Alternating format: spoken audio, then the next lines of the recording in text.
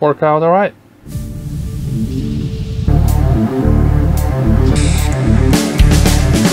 It's not gonna work what I decided to do. That means bye-bye engine. Tap it here and here. So now I need to screw it in. Maybe paint it. Yeah. Maybe pray that it's balanced enough. That's a good one! Yeah, content!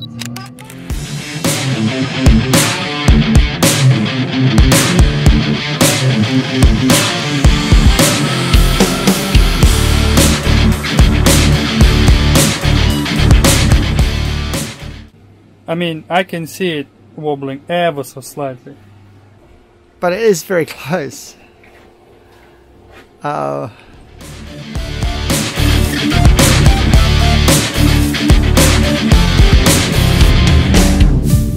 Protection is everything. We don't want to be losing eyes, ears.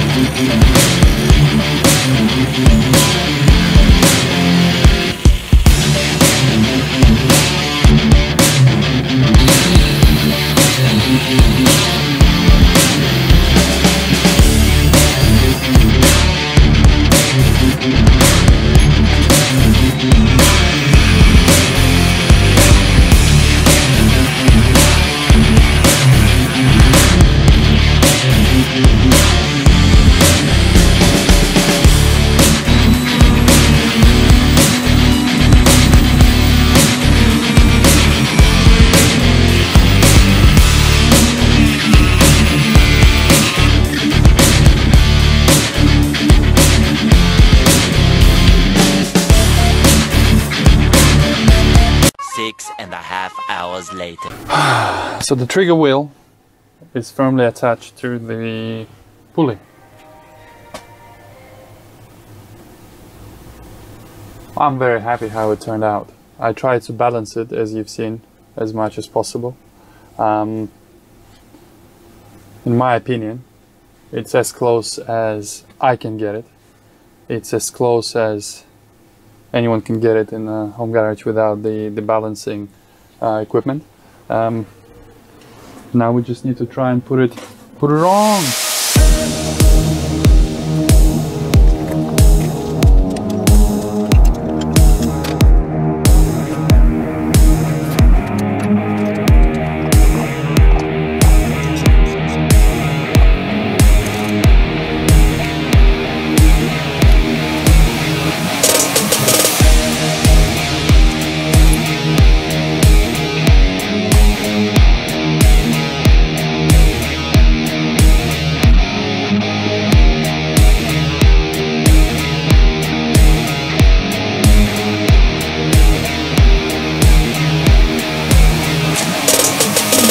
Alright, so the next step, I need to make a bracket for crankshaft sensor, hall sensor thing.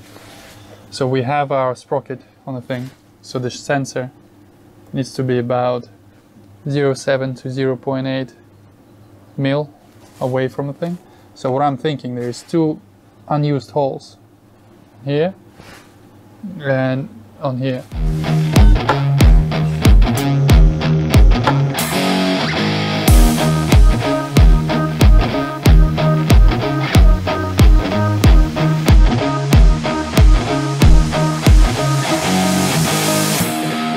Alright, so we made a bracket for the trigger wheel sensor.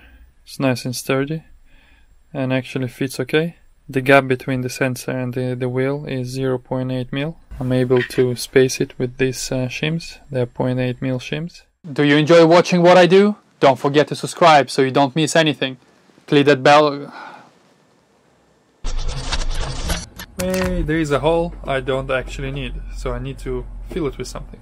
I'm thinking aluminium, obviously, race car, lightweight. So what I'm gonna do is I'm gonna take the existing pedal and we can use it as a template. I found this sheet of aluminium. I'm gonna cut a plate and Look at that. Look at that. Bloody thing.